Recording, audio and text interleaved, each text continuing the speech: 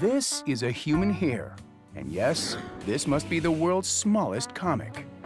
Normally, I love the big experiments, the big explosions, but this clip is so cool because it's so tiny. Drawn on the surface of a human hair, the images were devised and created by artist Claudio Pulfirst and nanoscientist Andrew Zannenberg at the Rensselaer Polytechnic Institute in New York. So how in the world did they do it? Normally, when you want to draw a comic, you get a piece of paper and you get a pen. Now, the paper in this case is one single hair, and the pen is a focused iron beam. Now, this doesn't work like a normal pen would work because it doesn't deposit. In fact, what it does is a stream of charged particles are able to obliterate the surface of the hair, creating an etched effect. It's a little bit like firing atom-sized bullets out of a really tiny gun.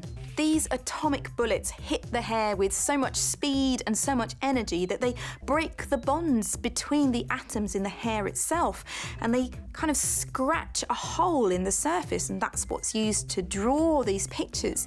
It's called sputtering, but actually it's incredibly precise. Volume 2 of the comic book is right here. I think it's this one.